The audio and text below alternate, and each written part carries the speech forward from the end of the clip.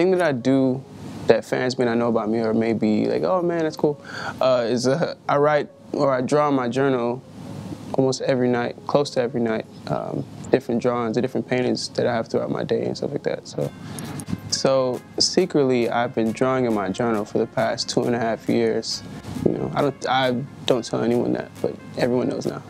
I'm not really a big comic book guy, but I love comic books, the way they look and stuff, but I wasn't really like a fan of it. My biggest pet peeve is when time is being wasted for no reason. I hate wasting time on things that don't need to be talked about or things that don't need to be demonstrated or, you know, just wasting time. What I love about social media is that, you know, it can change your life. What I hate about social media is the people in it can be annoying, I guess. So, my thoughts on Trump being in office is like, yo, at this point, man, ain't nothing we can do about it. I'm just, shit, just don't fuck it up, you know what I'm saying? So that's all I can say. What influences my fashion style is pretty much everything. Like, I look at men's clothing, women's clothing, just different aesthetics, and I just put it all together in my head and I know how to throw stuff on really well. I don't really care for brand names or anything like that.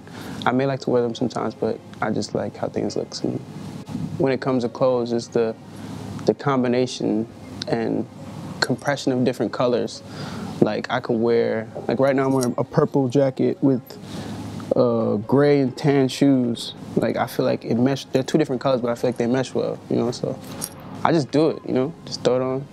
If I could work with anyone, I'm gonna give you guys 2 sets. If I could work with anyone dead or alive, it would be Michael Jackson, just me and him. And this is my other set of people which I hope to work with pretty soon.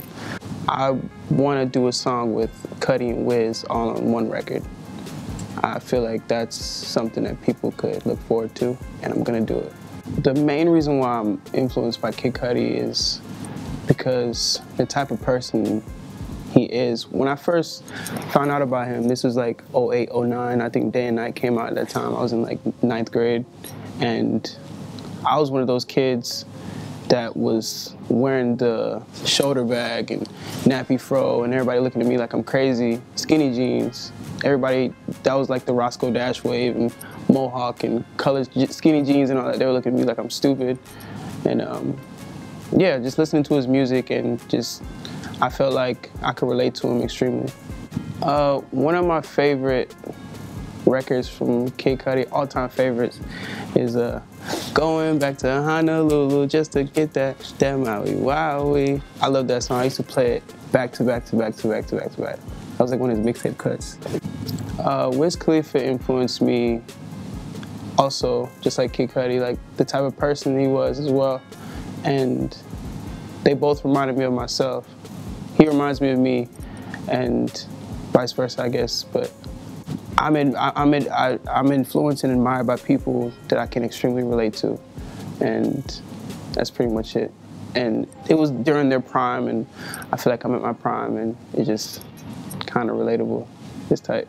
But one of my favorite songs from Wiz would probably be Still Blazing off of Cushion Orange Juice.